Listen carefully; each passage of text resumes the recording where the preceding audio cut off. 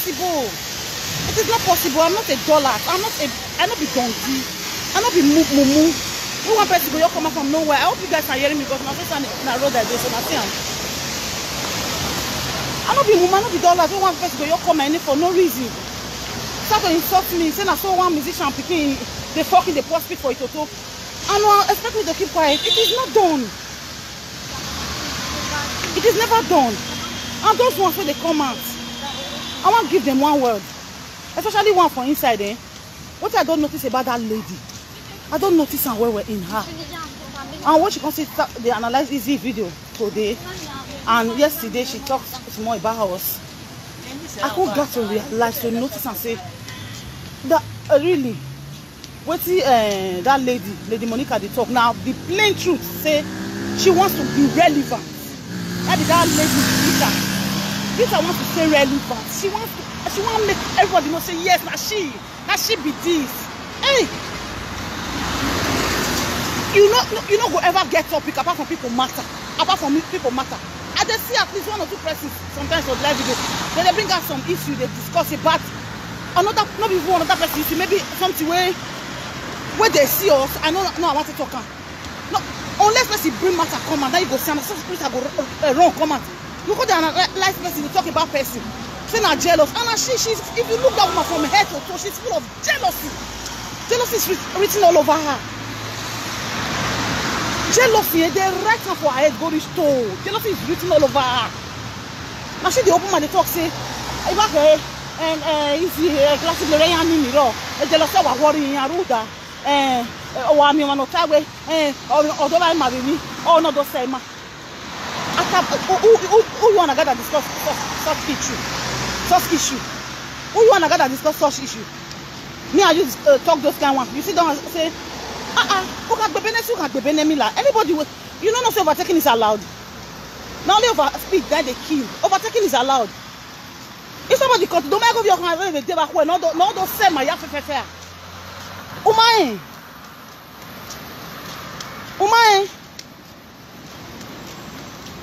I just they laugh as in say I just see what they talk the other day. I was like, this woman wants to stay relevant. She want make people notice and notice me. She just want to notice me say she's talk put. Because for that social media, on our go ni one even the social media, ni play the social media. No here good one so that na me na own by all means. Oh wa area la do. Be that as it may, it's here for no when no one na no more. Better you may shine. Because I am not here where I'm here. I know why I'm at no Roma can't I don't know you before. I don't know you from nowhere. Oh, I am here not here, but me here where I'm here. One, and again, the other one again where I say they get 400 something views, 300 something views. That one don't they get views. Now my sister, I will call you my sister because I still see they speak in it. And I saw the where they okay, and they all of their life, they come here good, they do this, they do that. May their souls rest in peace. Eh? You don't ever see me for Naegu. That's number one. For your grandfather, I go as you talk. I beg, remove hair. Remove cap, come up for your hair as I be. So do one like this. Do your as you remove hair. That what do you call it? What do you call that hair? Synthetic hair where you put for your hair. Remove that synthetic hair, that purple synthetic hair where you put for your hair. Remove one for your head. And back your hair like this so you can't live video. Now him my way. Bukerebe, on the matter so no go me go eh. Ya wa go gbe se week when no we week when you. But gbe so is your ya little way silence means consent. Silence means consent as in one na ko we go na one are eh. When na me to come we go ahead they want no time tagele no. Man understand. O se ni na be we ni wa be go na go no me na be we e ti ma beg me no ka be te o ma pon. O ma dey relevant. Understand? Modern relevant, man. You're too small. And you're not okay for my life. I just look you, man. I don't know what you can go. Better personal like that. Go me here. Go not go me. Go what is still no. Do go on. Want money here. Get face where. What face where alone. Go go me picking here. What go me go. Ayo yo wa. Iri gbagba mu nesu. Uweke. Ipa de musician. Iri gbagba mu nesu. Your yo tuwa yo kan tuwa. Wa love la we. Abu unjan. We ke no ki we ke ba de decision. Why can no so meso we? Anybody no my mume. No esi me. O we yore. You know na enu no na abo yin pe wa we yore we da maka me kan we. Can I watch a video? Just go and see what prompts this saga on social media right now. Just go to Lady of Song TV. Go to our Facebook page there and see for yourself what prompted this whole situation and this whole saga. Go and check for yourself what prompted it. That check you not see it. You not soon. No say that dog get go on here. What wa me go ma? What total war? Mama go was party 20. I'ma be me very honey. I'ma be useless. Oh, I'ma be very away. Oh, mama go me go.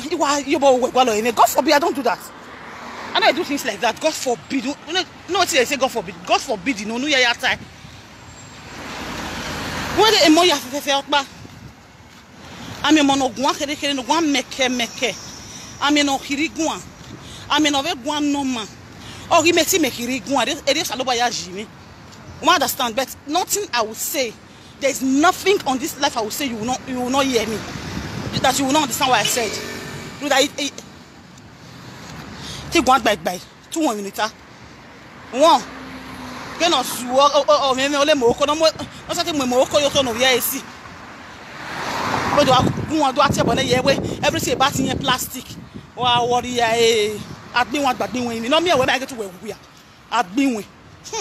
Admin wen no joko. No me away without bit no me when I get to here. No I'm you very Jenny. No I even know I'm a clean person with my own. I'm a clean person with social media. Not like social media when this person is clean. No matter what. Who not let me admin we. Eh? What me we admin we na kina na we admin we no joko na admin we no joko working. Admin we me we do go me go. Mama so very on Facebook. Eh you be here wo Rio be ya minu kun o to na na to ge na imi gwale pity. Is not the baby a pity. Thank God say the pikin no die. You know why not pray for the pikin may die. Nobody they pray for person child may die. For me you pray no your man or who that maybe mom. Anybody not pray God pray animal me back to sender no.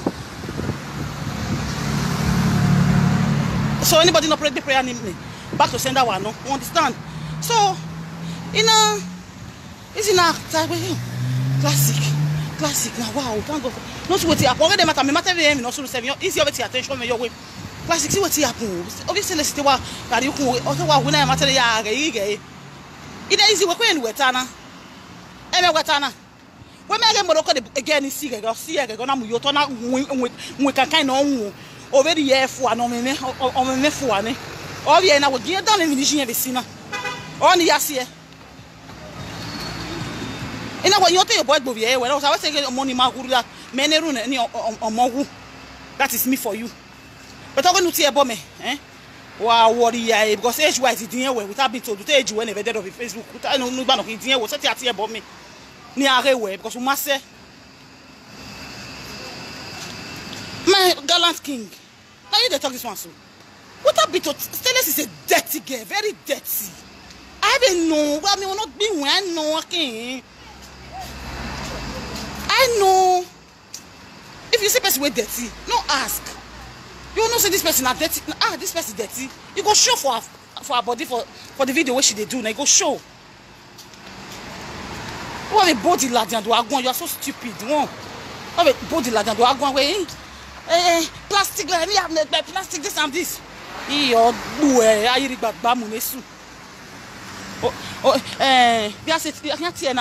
illiteracy can't boa. Illiteracy disease gele no illiteracy out me you egbeya. It's written all over you. Get illiterate, stark illiterate, okay, very as in very anyhow you might be. What me la oh yes, but I see this and this. And you think is the best thing a female woman should do? No kokomokia.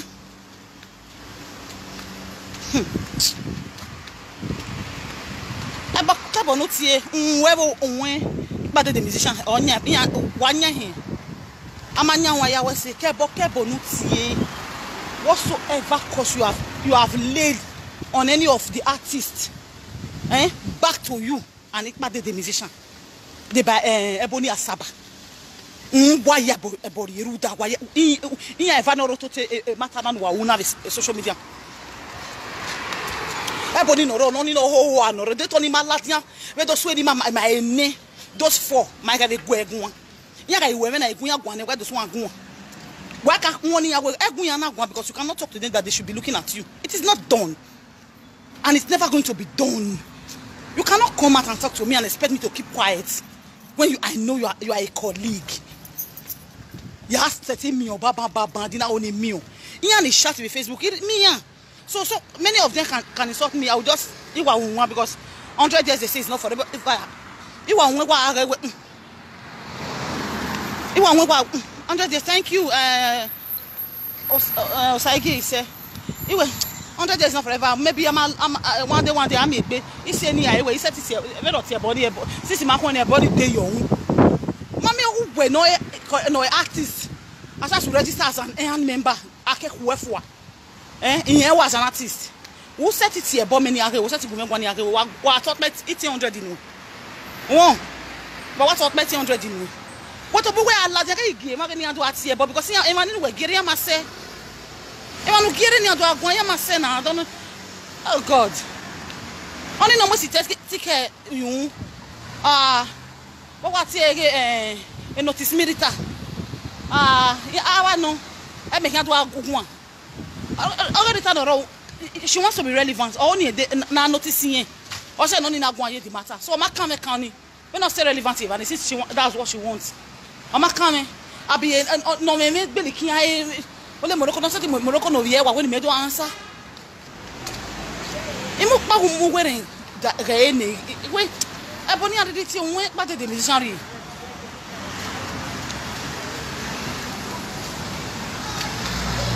Before we come, it be told that I see for videos and that watch they dance at the good dance, watch they dance or me dance. At the scene, I see Bonnie. Oh, be at the scene, see this one. I see me Zabo. Mama, that could be a giant boffin. You understand?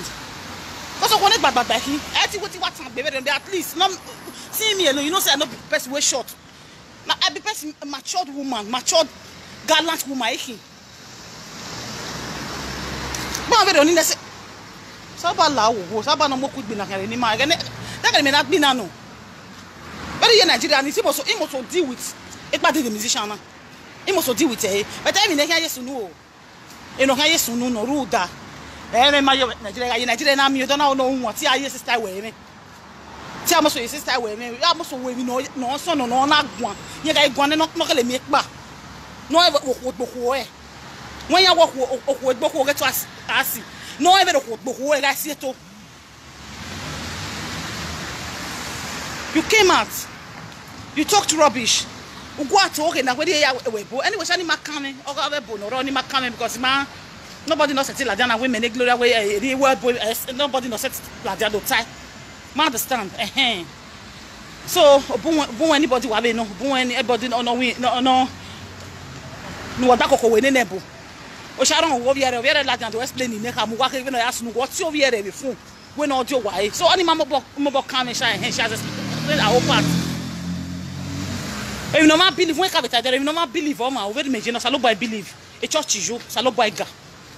But, una believe if you get wrong, come since you believe uta boga, get when on toto way. Only in my fighting way.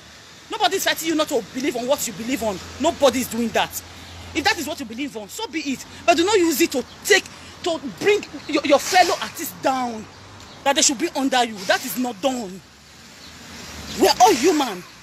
You can't bring me down and expect me to be happy with you. It is not done. You made mention of my name on the audio that came out long ago. This time around, you still went to live video and start insulting me for no reason. I have never come out for one day to come and insult you. I have never come out to come and insult you, never. So why should you come out and start? My name was on your audio. I think that was not bad enough. You still came out. Mokeke no Ladian very very never you need Ladian. You don't put down on your way. You don't bend.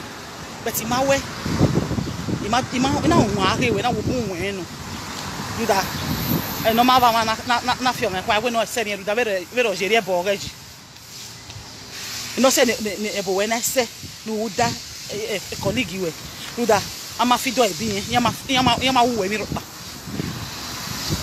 ama fido o e bi yama wrong you in any way or any form. They did not wrong you. Everybody there on his own. Now you they fire, you want to bring people down. Now you they fire, you want to draw people go back. Nobody ever say they want to draw you go back. Because you got the benefit, you got the benefit. Your destiny is not my destiny, mine is not yours. Deal with your own, make I deal with my own. It ain't my monarchy. I will not do that. I will not. I'm praying for my growth. I'm praying for my children's growth. Even in the year that be anything. Where can where can understand? But the mission here rumoy aketi but the yetu here rumoy. E pa ko be magu egun be dero maten ma we. The next thing you of it am I out on it na mo. Eri woka wa if I want baby you are if I want baby you are if I want baby you are ma ba kan wa me gbe ma gbe na seti gbe me gbe aseti gbe ma gbe me seti gbe gbe if I want baby you are when ka be tell me na no de don't wa me wa seti gbo okay pa ko be iyo boy oh Benvenutani. O que também o marido nem o que tá. O que reason o que tá. You know the ramification of life. Why are it on paper o que pa ko mu e? Why are it? O ma o we wa ma wa gwale me dama. Aga guano urule ya vie nini social media presenters ni ya solo we kita the Facebook. Oh mama go nobody talk to you, everybody did their own. Who are we are manner that people must talk to you. One of my go Yaga go enya. Who said he reply?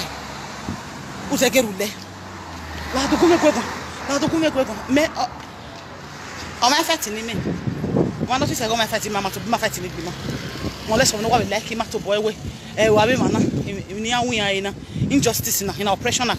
I hate injustice, I hate oppression. I hate person like okay na. When you hate oppression that he stands for us and he's with us. So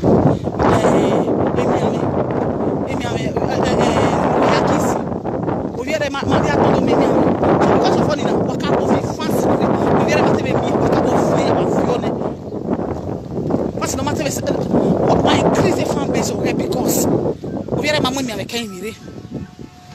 Mama me ameka yire wa ladian we nene one battery you know ijomo no momo you know red bomber why I give you na we man ladmofo ono me ladmofo no garuwa o no sunu da baba na ye be film tizi ma ari mi ameni re admo sebai eni na admo weji when I go get ban go me no je because as in no matter what it be man as like be arrive here you can one day almost a week what hospital we no ya no so no that way the next thing at story ma we hita we no ga attack concern easy hita like any we are no ga attack concern easy battery you know one battery one 1% battery one this and this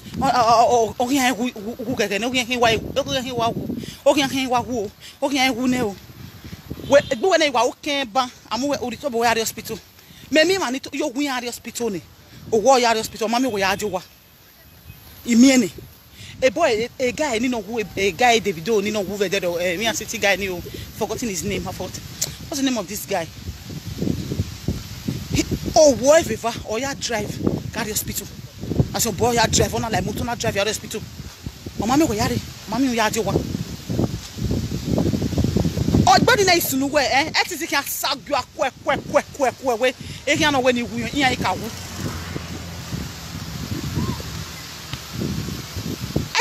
can't sag you away. Wagia.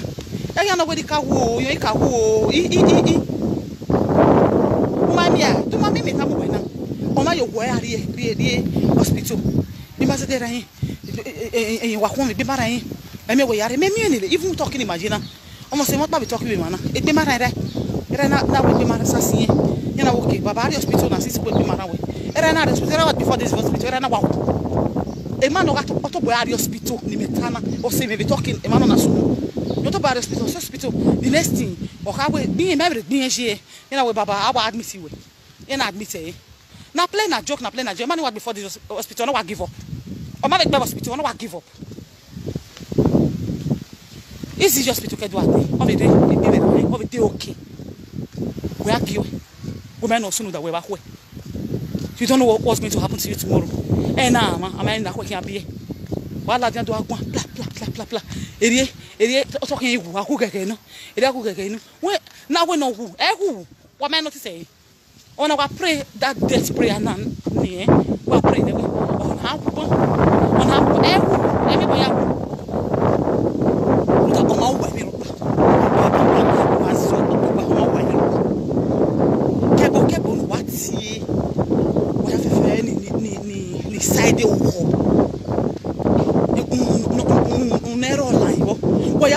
Side no begging the skeleton of song, skeleton of cupboard, sorrow of song.